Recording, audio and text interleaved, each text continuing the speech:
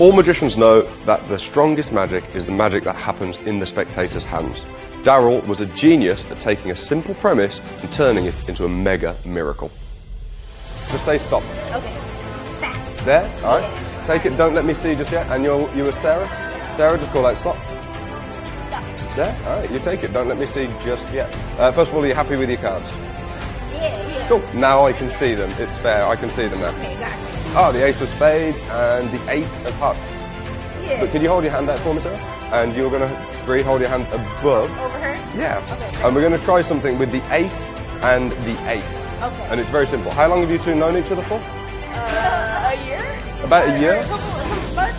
Yeah. This is the first time we hung out together. Yeah. Oh, nice. Well, this is going to be a nice, interesting. Bonding moment. This is going to be a very good choice of words. This is going to be a very good bonding moment for you. So we've got the ace and the 8, right? Yep. And you can feel them both? Yep. Cool. We tried this. Something very interesting happens. You know what happened? Well, you bonded.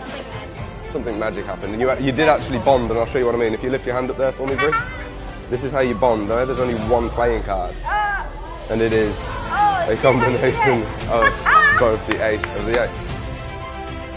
This amazing routine can be done right in the spectator's hands, and at the end of it, everything is completely examinable. As well as receiving Daryl's original instructions on how he performed Morphed, as a bonus, you'll get my additional handlings and tips on this classic routine.